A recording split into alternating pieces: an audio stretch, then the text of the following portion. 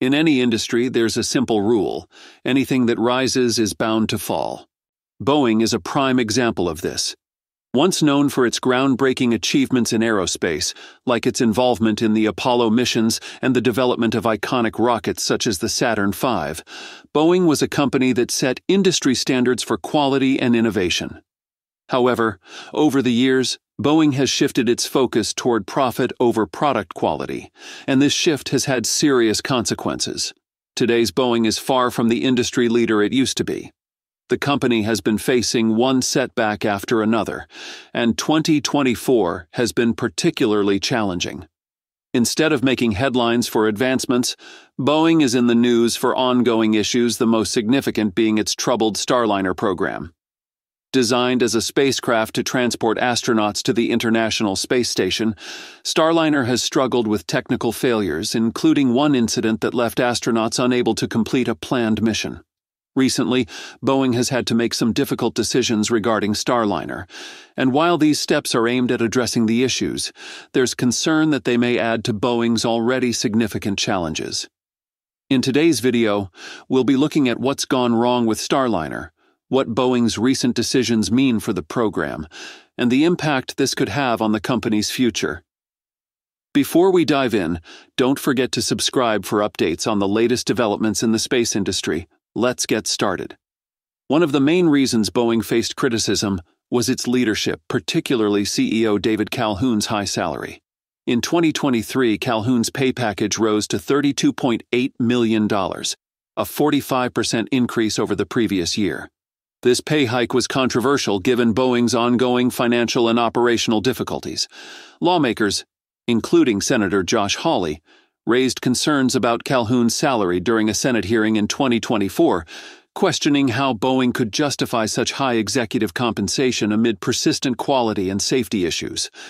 To address its challenges, Boeing appointed a new CEO, Kelly Ortberg, in August 2024. Ortberg, who had previously led Rockwell Collins, was brought in to stabilize Boeing with a focus on engineering and manufacturing. In his first earnings call with analysts, Ortberg faced questions from financial analysts and regulators as he reported a $6.2 billion loss for the quarter. Ortberg acknowledged that a substantial portion of these losses came from Boeing's Starliner program, which incurred another $250 million in costs this quarter, bringing its total losses to roughly $1.8 billion. The thing is, although Starliner is part of NASA's contract, it operates under a different type of contract. The program was launched as part of NASA's Commercial Crew Program, with the goal of creating 2 reliable U.S. spacecraft to transport astronauts to the International Space Station and reduce reliance on foreign space agencies. Boeing and SpaceX were chosen as the main contractors, each tasked with developing separate spacecraft, Boeing's Starliner and SpaceX's Dragon. Unlike Dragon, however, Starliner was developed under a fixed-price contract. This contract type meant that any cost overruns or delays were Boeing's responsibility, rather than NASA's, which added financial strain each time the program encountered issues.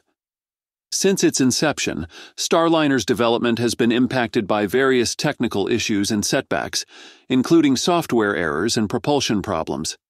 A critical test flight in 2019 showed that a software glitch caused the spacecraft to miss its orbit and return to Earth prematurely. These technical issues not only delayed the program, but forced Boeing to cover significant additional costs under the fixed-price contract, putting the company under further financial pressure. Originally, NASA planned for Starliner to be operational by early 2024, expecting it to serve as an additional crew transport option to the International Space Station. However, due to delays, NASA had to rely more heavily on SpaceX's Dragon, which had progressed more consistently and on schedule.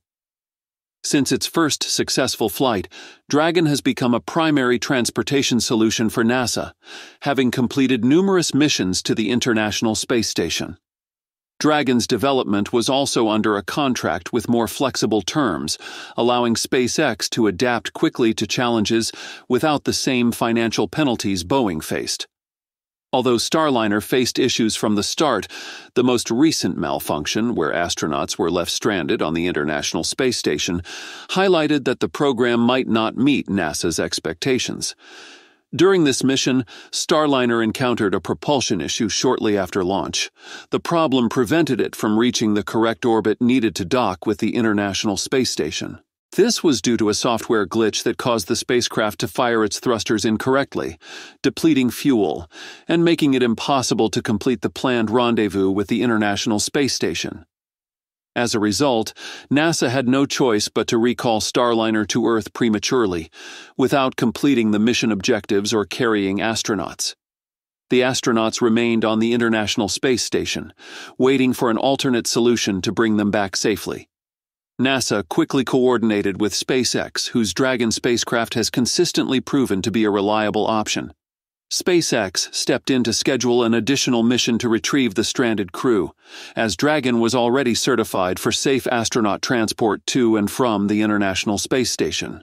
As of now, NASA has scheduled a SpaceX Crew Dragon mission to bring the astronauts home safely, with a targeted return date in the coming months, likely early next year. NASA's original intent in awarding contracts to both Boeing and SpaceX was to encourage competition and ensure redundancy. If one provider faced issues, the other could fill the gap. However, with SpaceX's Dragon consistently meeting expectations, NASA has been able to meet its crew transport needs through a single provider, leaving Boeing's Starliner in a secondary position. This has raised questions about whether Starliner can become fully operational in time to meet NASA's requirements before the International Space Station is retired, likely by the late 2020s. The fact that Boeing received nearly double the funding from NASA for the Commercial Crew Program compared to SpaceX, $4.2 billion for Starliner versus $2.6 billion for Dragon. Yet SpaceX successfully launched the Dragon spacecraft with crew as early as 2020 has put immense pressure on Boeing. Given these ongoing setbacks, Boeing is reportedly considering a strategic exit from its space operations, including a potential sale of the Starliner program. The decision to possibly divest from Starliner comes as Boeing continues to struggle with financial and operational challenges.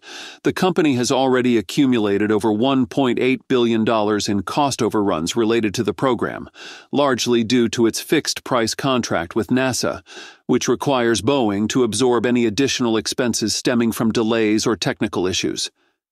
This arrangement has placed Boeing in a difficult position, as each technical problem with Starliner directly affects its finances, making the program a costly venture without a clear path to profitability.